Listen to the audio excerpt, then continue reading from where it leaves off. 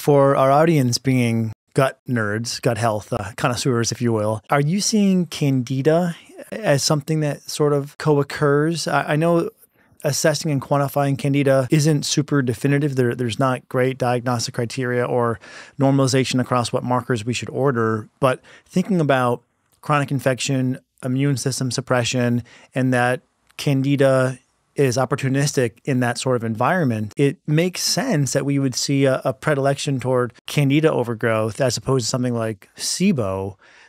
Any read on this? Since I do treat patients with antibiotics sometimes, I'm definitely really watching out for having secondary issues with yeast. I see a lot of kids with PANS pandas also, which, you know, because when we're treating a chronic infection that's triggering an autoimmune disease, a lot of those kids won't eat.